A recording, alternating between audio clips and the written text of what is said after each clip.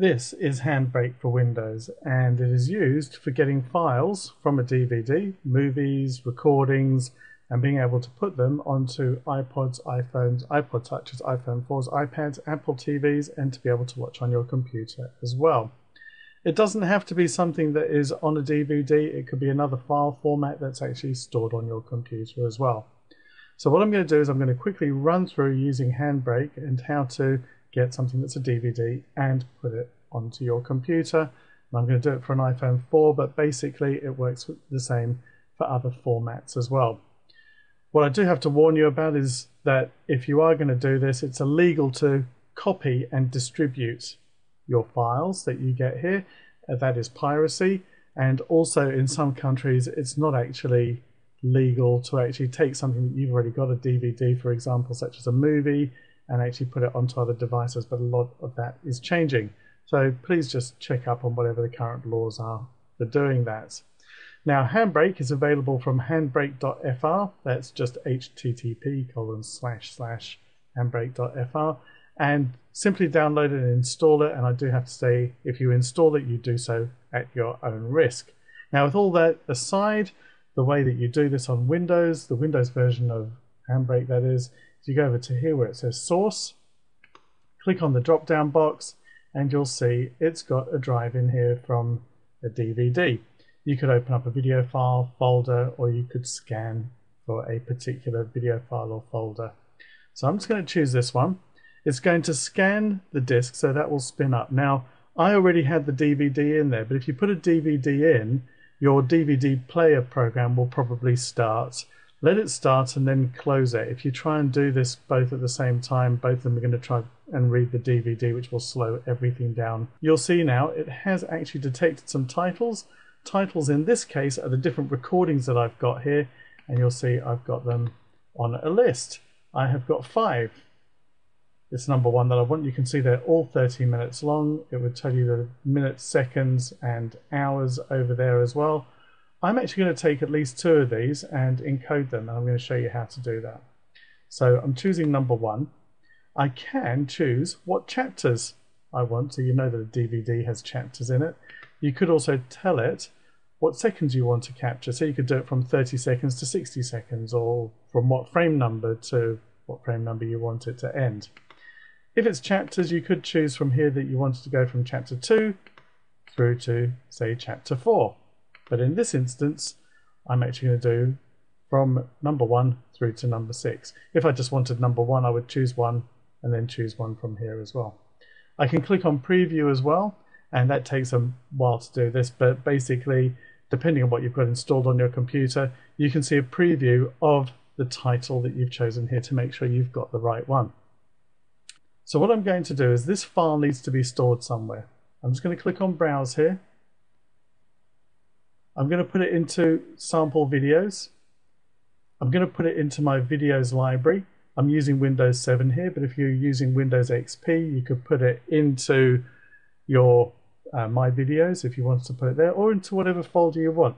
I'm just going to call this one First Video. I'm going to click on Save. What I'm going to do now is on the side I've got a whole load of presets, which means I don't have to worry too much about all the settings over here. There's Universal, which allows it to play on many different devices. For an iPod, iPhone and iPod Touch, I said I was going to do it for an iPhone 4, so I'm just going to click on that. There is iPad, Apple TV, and the Apple TV 2. I'm just choosing iPhone 4. If you want it to work on lots of different devices, you could choose the iPhone and iPod Touch option, which does work on the iPhone 4, iPad, Apple TV, and Apple TV 2. And the great thing about that is that it's just one size fits all. The only thing is you would get higher resolution with some of these other options. And you'll see that if I choose them, it does actually change the settings for you. But let's stick with the iPhone 4. It's going to create an MP4 file. We shouldn't really need to change this to MKV, which is another file format, which is maybe going to become a bit more popular, who knows. So down here, you shouldn't really need to change anything. This is the size of the file here, 720 by 576 pixels. You could alter that. You could crop as well. It's automatically cropping just a little bit. Video filters, well, that can actually be quite useful. One thing that I tend to do, although it can drop the resolution a bit, although it's hard to spot sometimes, is deinterlacing.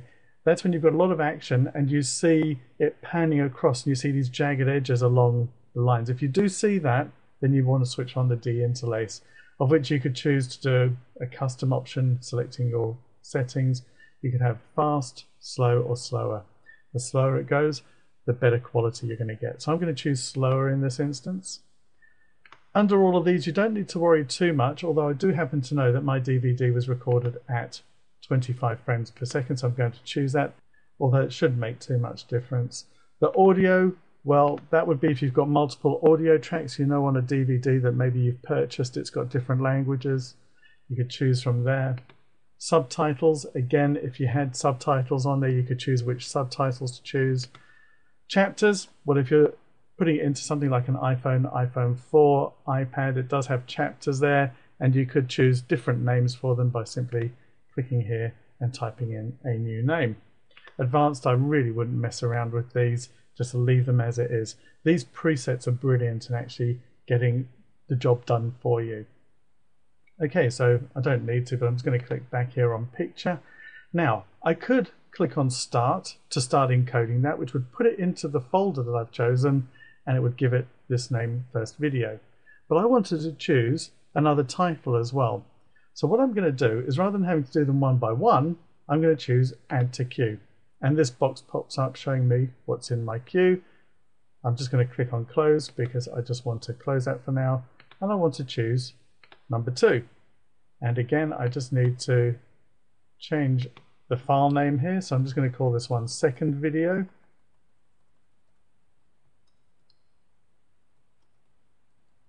Okay, I'm just going to click on iPhone 4 just to make sure that it's doing the same thing. Now, if I didn't change the name here and I click on add to queue, and if they both had the same name, it would overwrite them. So it would encode the first one and then overwrite the second. Not very useful. Just going to check here the video filters. Yes, the deinterlace is switched on. The video is still showing 25 frames per second. I always have a quick check just to make sure that everything's okay. And once again, I just click on add to queue and that list comes up. And if I had more to add, again, I would close it, go back, choose the next title and do the same thing that I've done for the other two. But there are my 2 files ready to go. If I click on encode now, which I'm going to do, it will put both of those into the folders that I've selected, in this case just one folder, with those file names. When it's complete, I can copy those over into iTunes or onto another device that I want to use with iTunes. I can watch it within iTunes, or I can synchronize it with my iPod, iPhone, iPad. You get the idea, the things that synchronize with iTunes.